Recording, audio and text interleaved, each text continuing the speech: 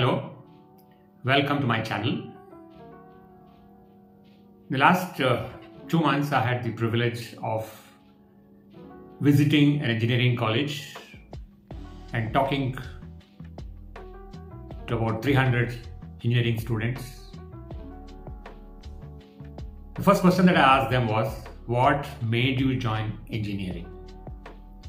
Some had an answer saying that they were always interested in engineering. That means they had the aptitude for that.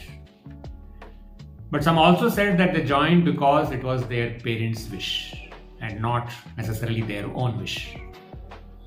However, having joined the course and I paid the fees and committed one's life for the next 4 years, it is imperative, it is a duty towards self as well as to the parents who are paying the heavy fees. They put their best, whether their original choice was engineering or not. Because having committed oneself, they cannot waste their time in the 4 years. And engineering is a good base, good foundation for whatever needs to be done later on. So my advice to them was, now concentrate on the studies. But there are many things that one needs to do apart from just being good in academics. Few years back, there are plenty of jobs in the IT sector.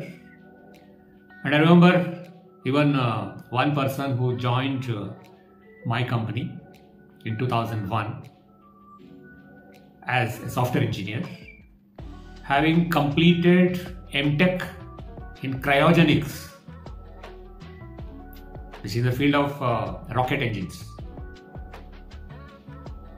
Because there were more jobs in IT and less jobs in other fields. But now, this year it is going to be difficult. For those who are passing out this year, one of the IT majors have already announced that they're not going to get into any campus placement interviews this year because whomever they're selected from the passing out batch of 2022, they need to be absorbed. That means 2023 passouts are going to miss out on the opportunity of at least one major company.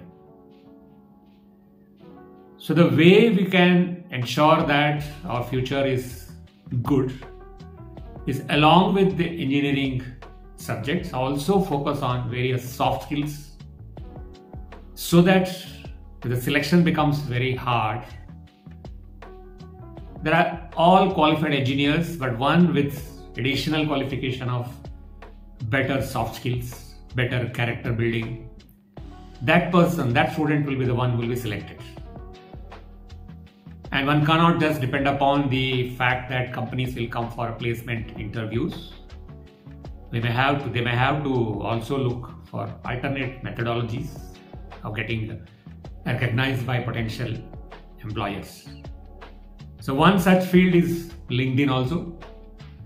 So first year engineering students themselves should get into LinkedIn, start reading posts from the engineering field that they are interested. There are many CEOs, there are many HR heads.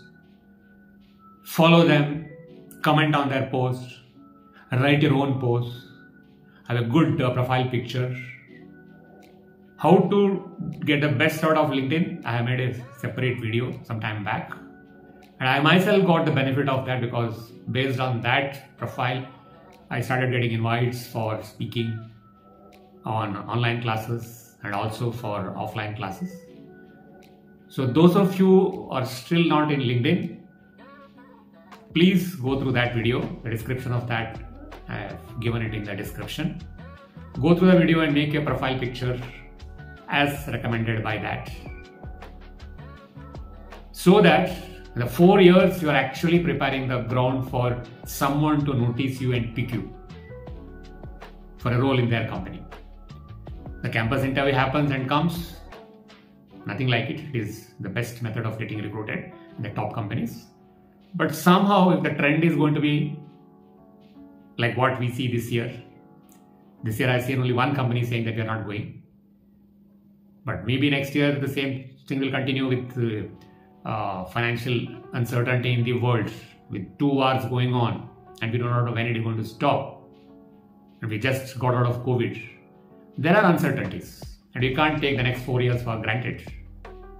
So please do all that is required to polish yourself in not only in the hard skills, which any case colleges will teach you, also the soft skills, your communication, your emotional intelligence, your presentation skills, and networking, possibilities of team working by joining social service, etc., NSS.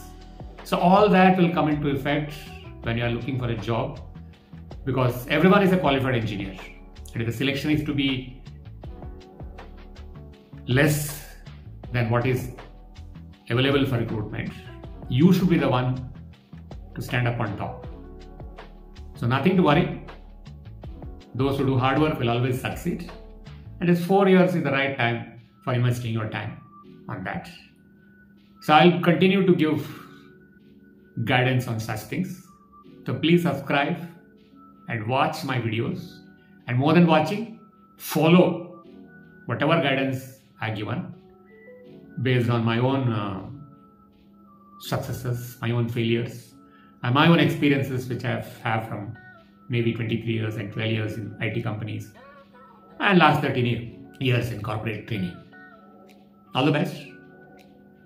Things will be bright provided you take effort from your side.